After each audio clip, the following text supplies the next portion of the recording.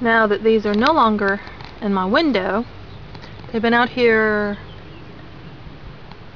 This one has been out a couple of weeks now, and see what it is doing here. This, even though it's still attached to the parent plant, this right there is growing roots underneath there, and I need to bury these, get them covered, and they'll start rooting. They're going to root anyway. You can see where roots are forming little nodules. See right here?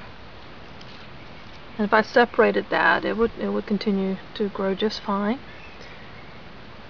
But this is what sweet potatoes and potato plants. I think all potato plants will do that. I've never bothered to grow plain potatoes. This is the first time growing. I've only grown Korean sweet potatoes, and this is the first time I'm growing this variety, just a blue potato. I think I've mentioned before, it tastes the same. Taste-wise, I cannot tell a difference. It just has a color to it, so you get this mashed purple bluish blob on your plate, and it's the same as the white stuff. And I think we're learning that the white stuff, most white things aren't as good for us.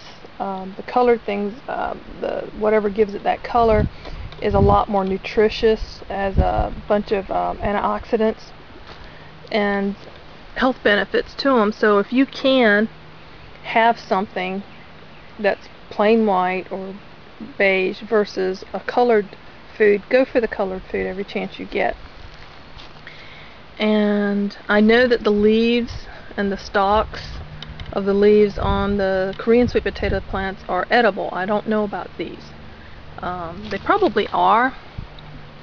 I don't know if I'll get to experiment with that, but this is the ending of my window sprouts experiment. It went well. It's worth doing. And my sister was so impressed with the plants that she just wants to grow them because she thought they just looked great inside, that she just likes having greenery all in her house. And it's beautiful. She's got lots of plants, and most of them are not edible, at least this way. She'll have something that's edible if she wants it.